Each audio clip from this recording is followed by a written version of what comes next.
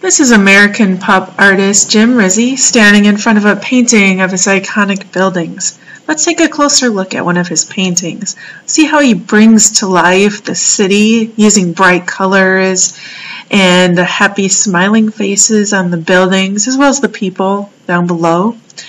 We're going to go ahead and draw our own Jim Rizzi painting.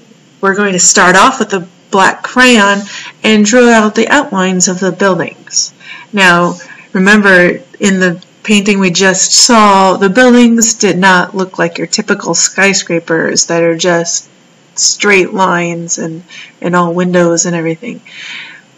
These buildings have character to them. They look like faces. They look like they could be in a comic book or an animated film or something.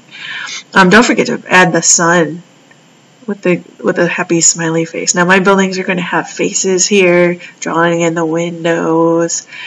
You can draw other symbols in there as well, like a heart. Don't forget like clouds. And then once you have this all drawn in, we're going to draw this with crayon because then we'll color it in with marker, and we're going to actually turn this into kind of like a watercolor painting technique. So finish drawing all this in with the crayon, drawing in the clouds.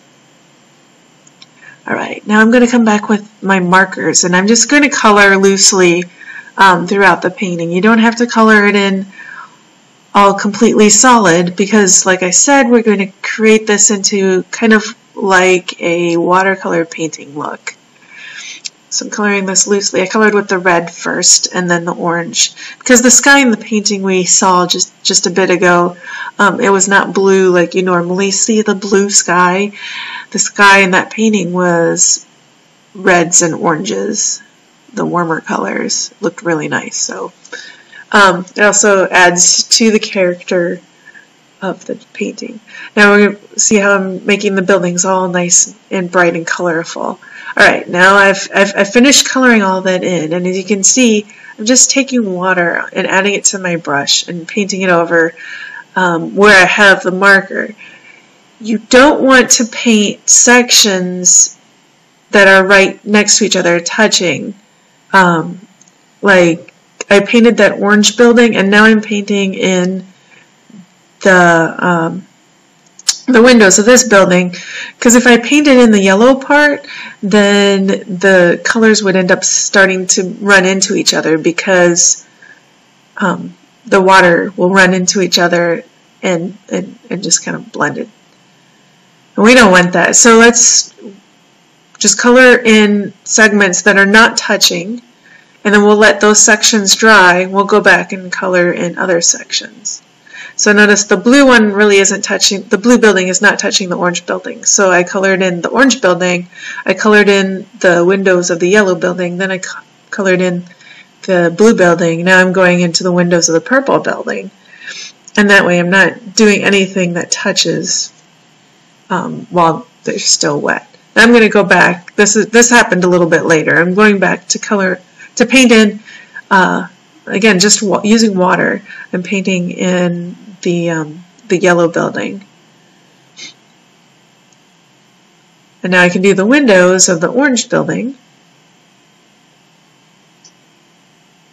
And I'm going to save the background, the sky, till the very end, do that very last, because that actually is probably touching most everything in the whole picture. So if I do that last and I know that everything else is dry, I'm not going to run into that problem of the colors bleeding into each other.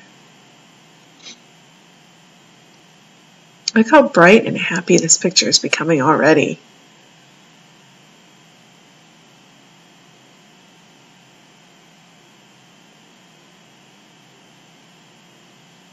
Now this painting, kind of like watercolor technique using the markers, is really great when you have markers that are starting to run out and dry up. You don't need much of the marker color on your paper to be able to spread it out like this, like the watercolor. So you don't have to worry about it being solid colored in solid color. Here I'm just blending all the rest of the background.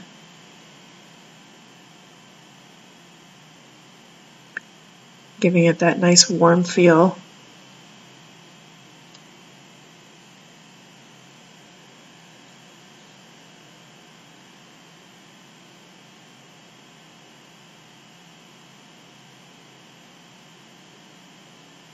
And there we have it. Almost finished. My Happy Street, inspired by Jim Rizzi.